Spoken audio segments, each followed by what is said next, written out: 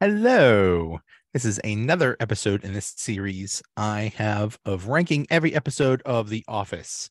This is the second in the series. We're going to cover 175 to 166. If you want to check out all of the episodes in this series, subscribe to the Donut Bag either on YouTube or a podcast. So let's get started.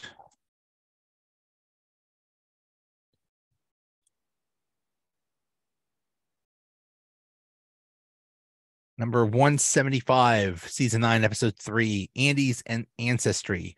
Nellie plays a trick on Andy after researching his ancestry. Dwight teaches Aaron a new language, and Pam tries to teach Nellie how to drive. This is a mostly forgettable episode, except for one thing. The cold open was Asian Jim. Asian Jim is one of the greatest cold opens ever. At some point I got to do a ranking of the cold opens because this was amazing. It was one of the greatest uh pranks that was ever pulled on Dwight. So absolutely perfect. But the rest of the episode is just very forgettable. Nellie plays a trick on Andy and says that he's related to Michelle Obama. He's all excited about that until it's told to him that, hey, that probably means that your family had slaves or something like that. So that there's a whole thing about that. Dwight teaches Aaron Klingon. Who cares? Pam tries to teach Nellie how to drive. Okay, whatever. The only good thing is this episode was early in season 9 and furthered the storylines about Jim and Pam. Nellie told Pam that she should make a mural in the warehouse, and Jim and Daryl talk about basically getting out of the office and starting their new company. Episode 174, season 9, episode 17, The Farm. Dwight's brother and sister return to the farm for an aunt's funeral. Meanwhile, Todd Packer returns to make amends to his former coworkers, but Pam is skeptical. So this was supposed to be the episode to launch into a spinoff of The Office, where it was just about Dwight on a farm. Why on earth would they make a spinoff of The Office, a comedy about the workplace, about Dwight on a farm? It makes no sense.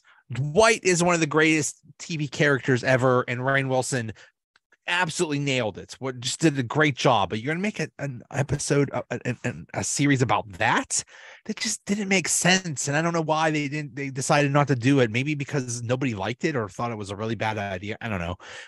The thing about Packer giving everybody cupcakes and poisoning them, okay, that's revenge because they got rid of him. So okay, I can appreciate that.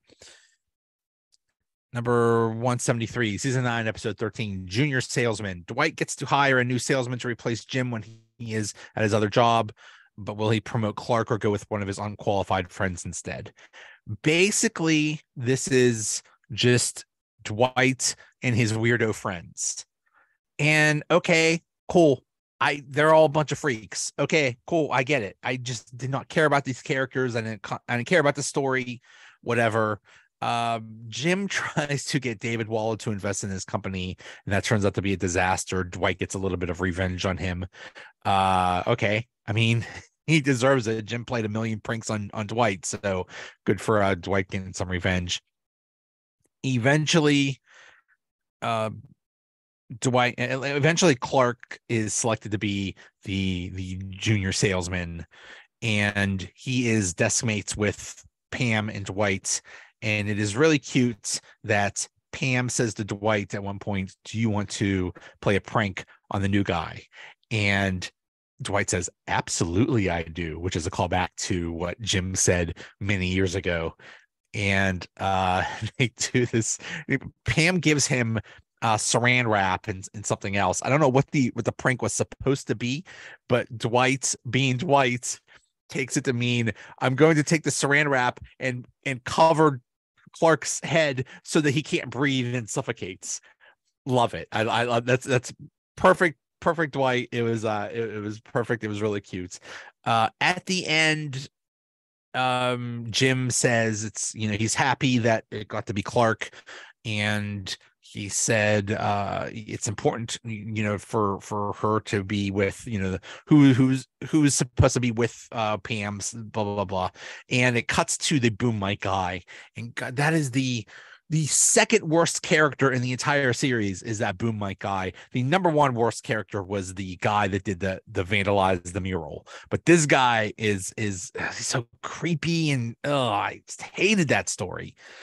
Number 172, season 8, episode 13, jury duty. Jim gets caught in a lie about his week of jury duty, and new questions emerge when Angela gives birth to a quote premature baby. This was dumb. Jim had a day of jury duty, and he turned it into a week off. Okay, get it. And he lied about it, and then he got Andy to lie for him. Dwight pounces on this and tries to get Jim fired and catch him in the lie. Okay, whatever. The cold open was one of the worst ever. It was Andy wanting time in the warehouse just so he could dance. I don't care about Andy. I hate him. I hate every scene he's in, every episode he's in. I just think he never was any good in the office. I just think he just sucks. So I hated this. So Jim eventually gets caught in the lie, and he apologizes. Everybody's mad at him. And then Pam brings the kids, and it is absolute chaos. And Jim says, well, I was basically off to help Pam with the kids. It wasn't no vacation. The office actually sympathizes with him because they see what hell he's in. So they sympathize with him. Number 171, season 8, episode 6, Doomsday. Dwight installs a doomsday device on the office computers that could get everyone fired if they make too many mistakes, while Gabe tries to hit on one of Daryl's warehouse employees. Okay. The cold open was Andy trying to get everybody to sing Closing Time. That was cute. Stanley's the only one that went along because it means he got to leave for the day. Okay, whatever. This whole doomsday device thing was just silly. It was basically just a reason to say Dwight, maybe Dwight is becoming more human and doesn't actually hate everyone. But how do you install a doomsday device that detects mistakes? What is this? What is this crap? Some advanced AI or something like that. So eventually, so what was supposed to happen was it was supposed to send an email to Robert California to shut down the branch or something like that and get everybody fired. I don't know. Jim goes to where Robert California was playing racquetball or something like that, and Jim is basically just a big dork. You would think he would be athletic, but no. And they go to Dwight's farm and ask him to reconsider, and basically he shuts it off because he becomes a little more human. Okay, whatever. I hate Gabe, so I hate anything of all of them. I guess he tried to hit on what's her name? I forget her name. And he's just weird and creepy. I don't like him. Number 170, season 9, episode 7, The Whale. The office trains Dwight to sell to a female client without being offensive, only to discover that the client is Jan Levinson. Oscar and Angela both think the senator is cheating on him, and Jim has trouble on an important conference call. So the cold open was Andy was on a boat, and he was FaceTiming the office, and the phone fell in the water. Who cares? I hate Andy. The thing about Angela and Oscar, they spied on him at a gym with some guy, and Angela was waiting for the senator to be with some girl, and there is no girl, but Oscar was thinking that he was cheating on him too. At the end, Angela realizes that it's Oscar that's cheating on the senator is cheating on Angela with Oscar. So that continues that story. Jim was trying to do a conference call, but couldn't. Basically, the continuation of that story where he is, trying to get with this new company, but still trying to stay with Dunder Mifflin. It was just a big mess. And I think he realized that he needs to just go directly to Philadelphia. But the whole thing is the return of Jan Levinson, who we haven't seen in a couple seasons, and she was one of the best characters on The Office. She is with a new company now, and the only reason that she wants to be wants Dunder Mifflin as a vendor is to get back at David Wallace because he got her fired. She's mad that he sent Pam and Dwight to to get the sale, and it looks like it's going to be a disaster. But then Dwight brings out Clark because he remembers that she fooled around with a young assistant back when she was with Dunder Mifflin. So she brings Clark and basically pimps him out. I think this crosses a line. He basically Clark is basically a prostitute in this situation. Not cool. I'm sorry. That just goes over the line. I'm sorry. Number 169, season 8, episode 5, Spooked. Erin is worried that she's about to get fired after she organizes a disastrous office Halloween party for Robert and his son.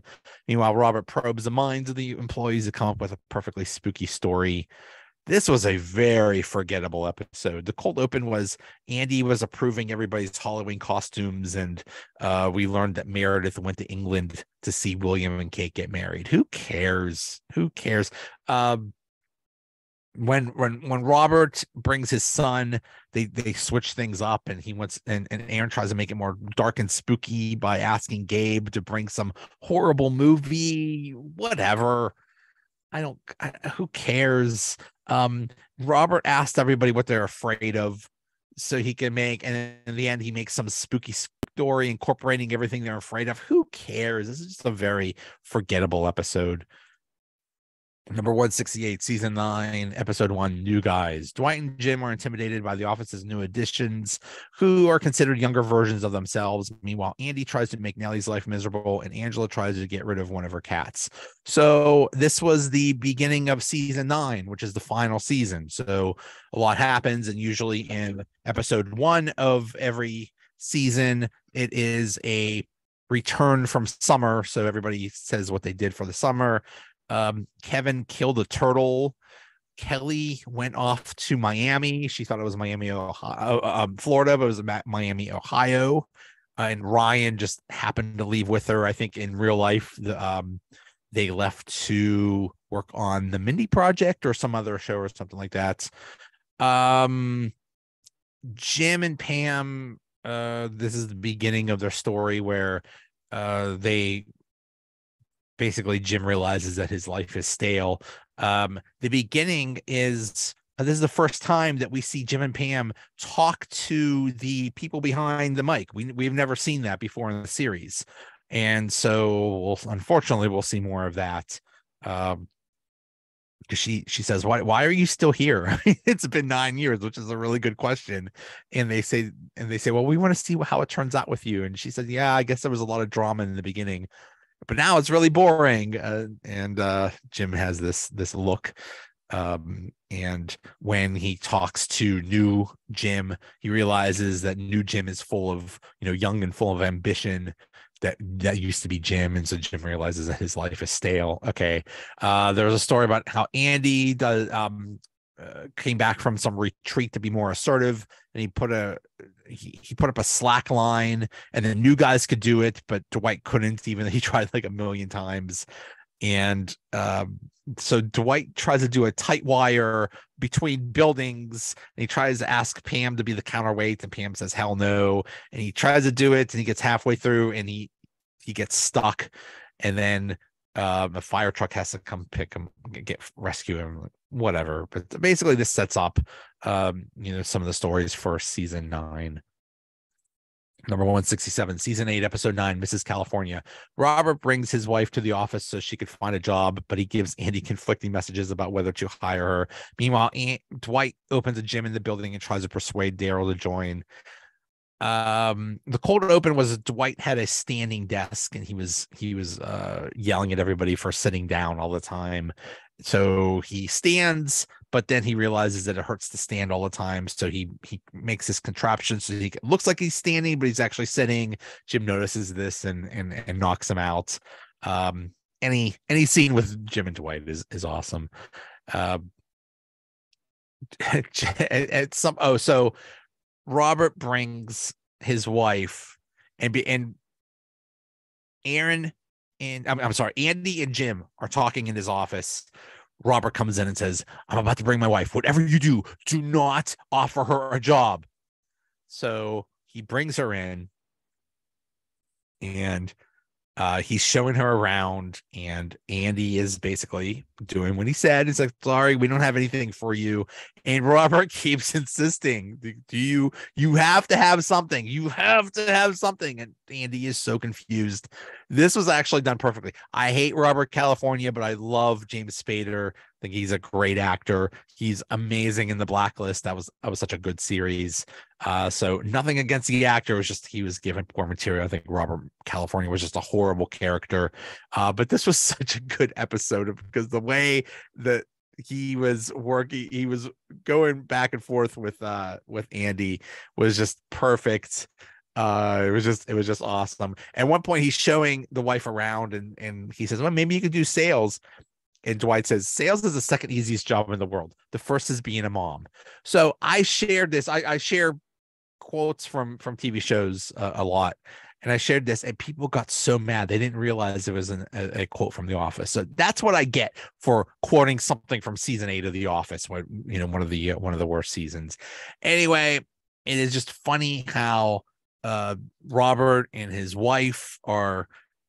It's conflicting, and it just gets really awkward, and basically Andy admits, "Yeah, we want you," but he doesn't want you. So it just got really nasty. And Andy tries to throw Jim under the bus. It's like, "Well, Jim was there too. He'll tell you." And Jim hears this and just runs away, and he tries to escape, but he can't. He climbs up the building. He loses a shoe. That was silly and funny.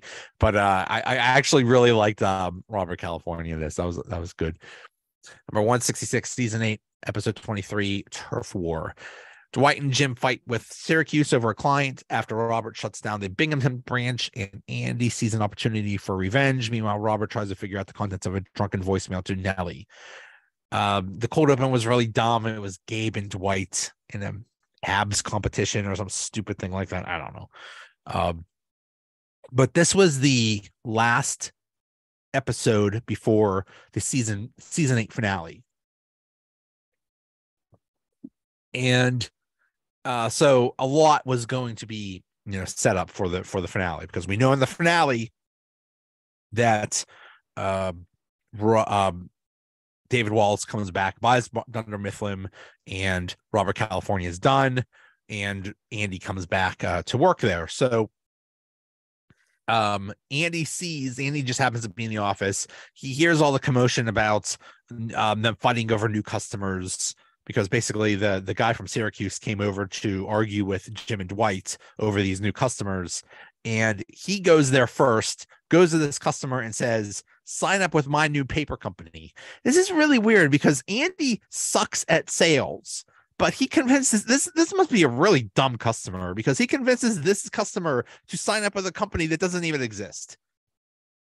So really smart. It was really cute then Jim and Dwight and the Syracuse guy, they raced to the customer also. And it was really cute with Jim and Dwight in the car.